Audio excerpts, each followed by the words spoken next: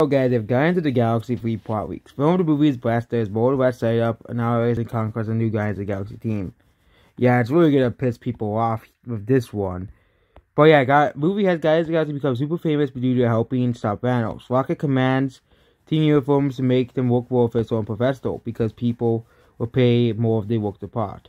First half of the movie is basically the Guardians trying to find Gamora because he's now the most wanted woman in the universe due to helping Thanos.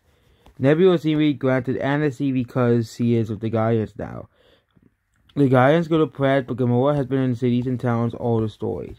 People believe that Gamora is the one that did, but Mantis is able to put the pieces together by touching objects and put up a psychic profession off them. So that Gamora is possessed of cosmic control rod and burns Star so he can surrender the Annihilation Wave. Gamora is looking for Izzet Rider for help. Izzet is a Xandarian super soldier who she was expelled from having a brief fling with. It's revealed that he's the only one to push Gamora to betray Thanos before Guardians of the Galaxy 1. Guardians find Izzet's ship before the helmet tracks. Mantis gets a psychic reading, but the helmet connected to the ship boats Guardians before ability before looking for the next potential host on Earth.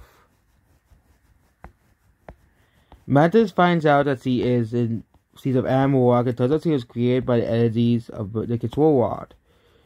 They find Gamora and Adam and they fight. Mantis uses the power to link Gamora and Peter. Gamora now has post-2014 memories back.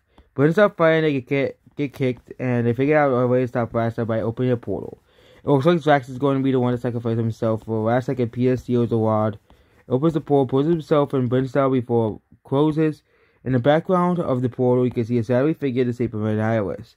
The movie ends with the Nebula and Gamora basically retiring. Drax is one of the destroyed planets and helping a bold teenage girl. Adam, Rocket, Groot, and Mantis are the only Guardians left. Mid-scene is Rocket recruiting some new Guardians as well, including Captain Glory and Fire Vel. Post-credits scene is Annihilus picking up the cosmic control rod as well. So, that's basically about this video. Goodbye.